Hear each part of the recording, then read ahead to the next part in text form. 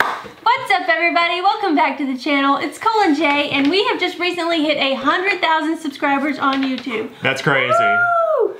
That's insane. I can't believe we just did that. Yes, we're like mind blown. But anyways, we told you guys that we were going to be doing a 100K Q&A. So we asked you to ask us some questions on Facebook, Instagram, and YouTube. So thank you all for submitting your questions. Now let's get to answering them. Yes, let's do it. Very first question, which I can't believe is actually a question that you guys sent in. You ask it way too frequently, which is kind of alarming. But the first question is, who in the heck is Cole and who is Jay?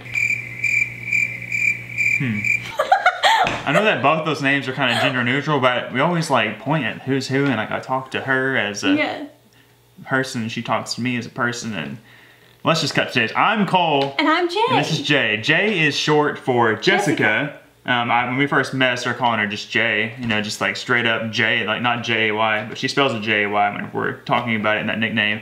Sort of sense. But anyways, yes, I'm Cole, she's Jay. Hopefully we have resolved this issue, this confusion, and Sorry you were confused. Yeah, we can go throughout the rest of this video with you knowing exactly who is talking to who. That's so funny to me. Next question is, are you guys boyfriend and girlfriend? That's an interesting question. And the answer is no. No. We used to be. Yeah. It just wasn't working out. We're ex-boyfriend and girlfriend. Yeah. It wasn't working out, so we just decided to get married. Yeah, so we're actually... now we're married. Yeah, we're lovebirds. We are married. We've been married for 3 years, a little more than 3 years. I guess our anniversary was September the 10th. And so, October. Yeah, we've been married for 3 years and like a month and some change. So, that's awesome. I love her. Next question. Next question is, how did you guys meet? So, we met in college. We met in a marine biology class. It was a semester where we were all like in the same class. We'd never been in a class before, and just for some reason, the stars were aligned for us to be in all these classes, and we fell in love. So it was love at first sight. First really. sight, yeah. It was in college. So. And our relationship moved pretty quickly after we met. Yeah. So we dated. We met, dated, got engaged, got married. All in the same year. All in the same year. Which was 2016. It's pretty crazy. Yeah. Like, I mean, we know a lot of people that have engagements for like over a year, and we're like, that's crazy. I guess it's really not crazy. We just wanted to get married. So let's move on to question number 4, which is, what are your jobs? What do you two do for a living? Well, we do YouTube. Yeah, so we make YouTube videos primarily. You know, whenever we were in school and just getting started out, you know, we worked part-time jobs, both worked part-time jobs at different places. I was a lifeguard. And then we started our YouTube channel, and, you know, we didn't really expect or anything to come from it, like, you know, take off and get monetized or anything like that, but, you know, it did, and we've been able to make a little bit of a living off of YouTube. And I actually do work a part-time job on the weekends at a sporting goods store, just, you know, just to do something else, but our primary income comes straight from YouTube. All right, moving on to the next question. This question is, what made you both decide to make a YouTube channel? And do you like videoing, or did it just come about all of a sudden? So Jessica and I, throughout life, even before we know each other, we've always enjoyed, you know, documenting our experiences through photo and video. We're always taking like short clips. I've always, you know, liked to make videos of me catching snakes and catching fish, and I think the same for her, catching stuff, riding horses, doing all that kind of fun things. And so whenever we met each other, something that we liked about each other is we liked to take videos and document our experiences together. And we thought that YouTube would be a great platform for us to share our adventures that we went on with each other. You know, it was a good way for us to preserve those memories for us. It was basically, we made the YouTube channel basically as an archive for all of our adventures. Because not so much. Like all the stuff that we do is just what we've always done together. So now we're just like bringing a camera with us. Yeah. So it's not like we just started a YouTube channel. It wasn't like on a bloom, like, it wasn't like on a whim, we're gonna make a YouTube channel where we go fishing, or we're gonna make a YouTube channel where we go snake catching. This is like our everyday life. This is what we always have done. We just started bringing a camera along and making better documentations of it. So do we like videoing? Absolutely. Yes, we love it. We love it. It's stressful. Sometimes it is Sometimes whenever we're trying to make videos, like, you know, we'll have like bad weather and we're like, oh, we can't film in the rain or something like that. But, you know, we do the best we can. We do really love it. We love what we do, and we love sharing these adventures with you guys. Next question is, what has been the most exciting video for y'all to record? That's a good question. We feel like all of our videos are exciting. Which one do you like the best? I like all of our fishing ones, but Yeah, I really like our fishing challenges. Like those are always really exciting to me, even though I lose a lot. But still, whenever we went to North Carolina and we caught those dung beetles in our dog's poop, that one was really.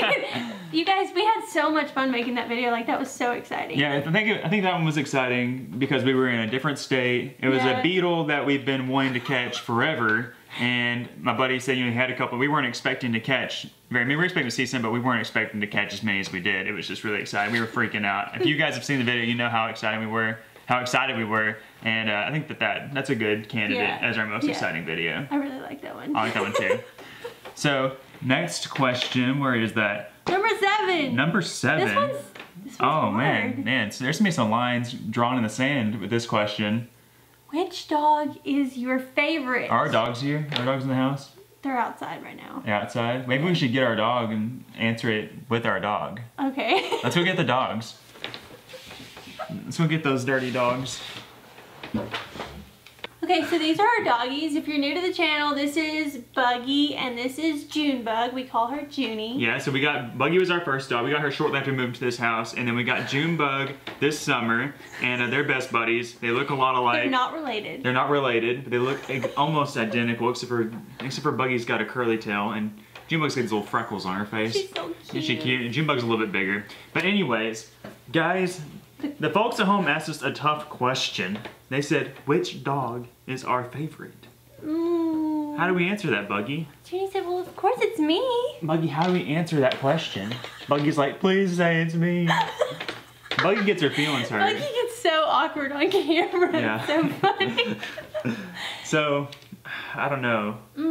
Buggy's been here the longest. Buggy doesn't cause any trouble, is the thing. Junebug goes around and chews up stuff a little bit. She digs holes in the yard. She chews up wires. Plants. Yeah, so.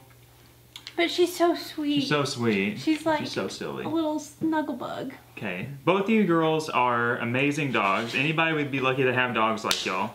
But if I were to pick my favorite, I would have to say that it's I can't pick a favorite. Buggy.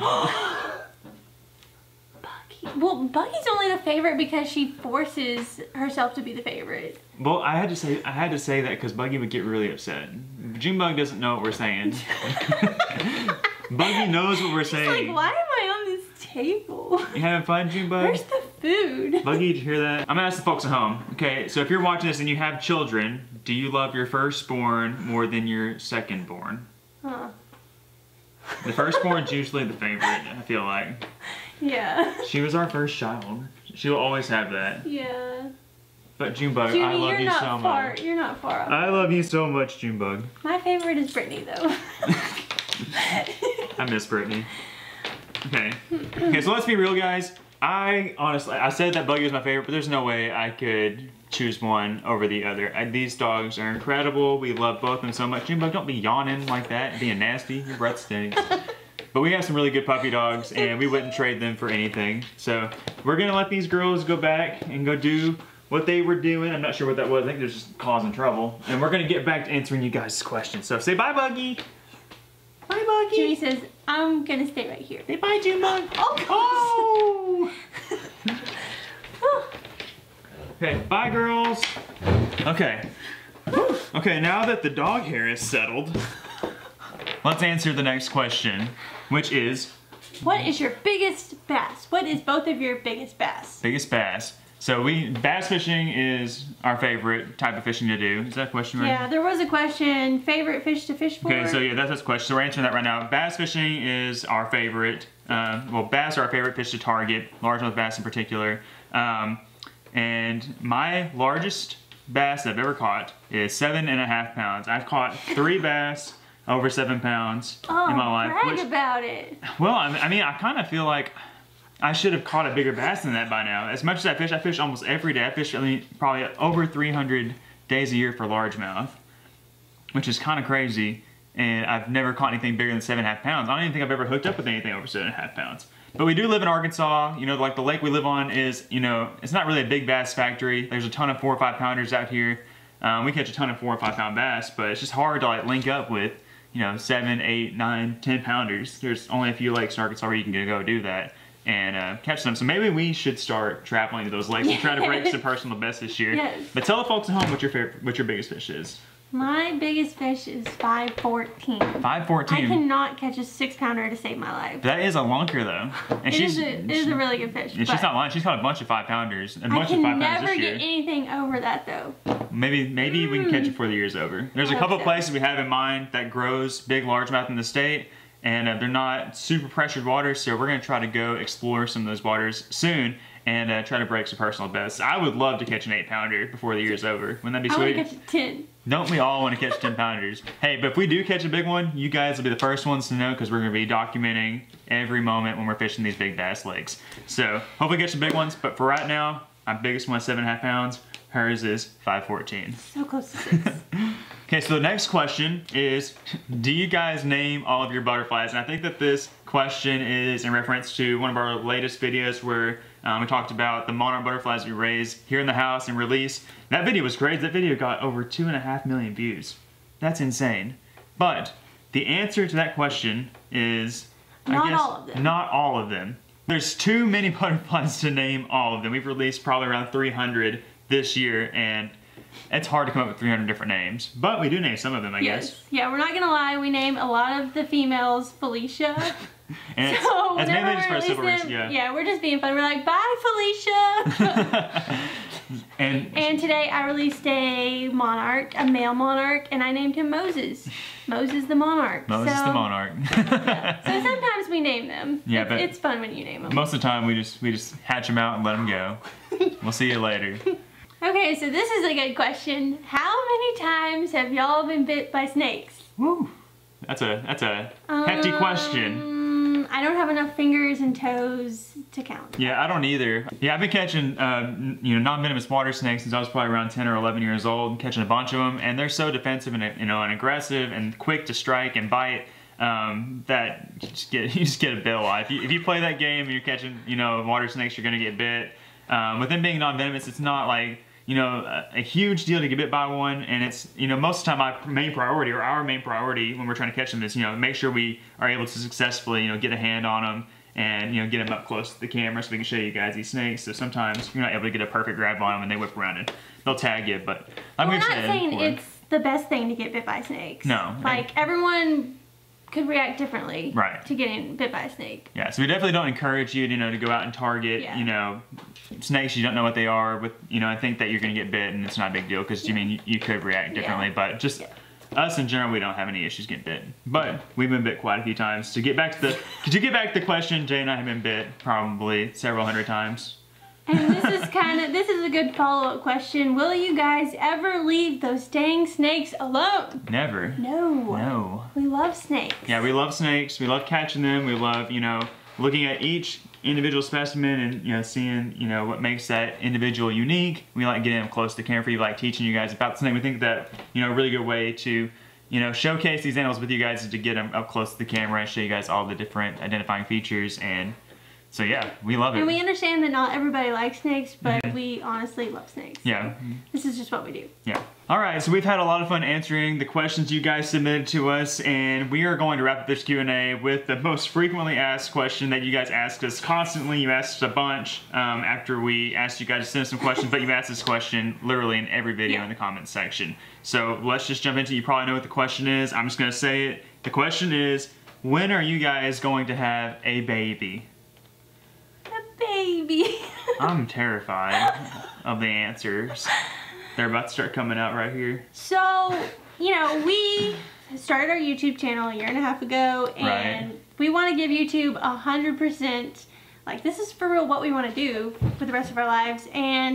But I guess it was a couple months ago, we were like, we can't even think about having a baby until we at least reach our goal of 100,000 subscribers. Right. Yeah, so that was kind of what we always talked about. We were like, there's no way we're even going to talk about having a baby until we have 100,000 subscribers. Yes. But then you guys had to go out there and deliver and make us hit 100,000 subscribers a little bit sooner than, well, especially I thought or intended that we would. Yeah, we were expecting to hit 100,000 like next year. Yeah, sometime next year maybe, you know, if that.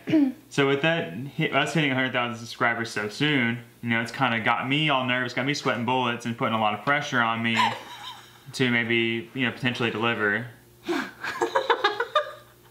have a baby. But I'm just, like I said, I'm scared. We have our house really at the moment. Our house is just kind of crammed. You know, it's not our like house is very small. Yeah, it's room to have a baby, but what if the baby starts growing? Ain't no room for a growing baby. There's barely room for Junebug and Buggy. Yeah. So there's just a lot of things to consider. But now that we have reached our goal of 100K, we have definitely been talking about it. Yeah, it's probably gonna happen sooner than later. I'm not sure if sooner means, you know, 5 years from now or 10 years from now. Okay, so I'm a little bit older than Cole, so I'm kind of more ready than he is, but that's just part of marrying an older woman, Cole. You should have thought about that. I think it's just part of being a dude that likes to fish all the time. Yeah. Well, you can still fish. We live on a lake. That's what she says. We live on a lake. We can fish every day. We'll see. We'll keep you guys posted. I want to fish too. We'll keep you guys posted. What we're saying. We'll keep you guys posted if we have, when we're expecting a child. But we both really do want to be parents. Absolutely. Yes. Like I said, I'm terrified. A little terrified, but we really, really want to be parents. And so we'll just finish this up. The next question is, how many kids do you want? She's gonna say like a big number. I want like 4 or 5. She wants a big family. Yes. I'm good with like 2. I don't want to have just one. No. I want to have a buddy. Yeah. You know, like an in-the-house buddy all the time. At least 2. But I don't know, like I said, we gotta have a bigger house. 4 is so fun though. Like if you have 4. I never had no 4 kids. They have so many buddies. I guess so. I guess you're right. More the merrier, right? Right. We'll have to get rid of some animals. We'll have to get rid of Carl the catfish. Animals. The kids will love the animals.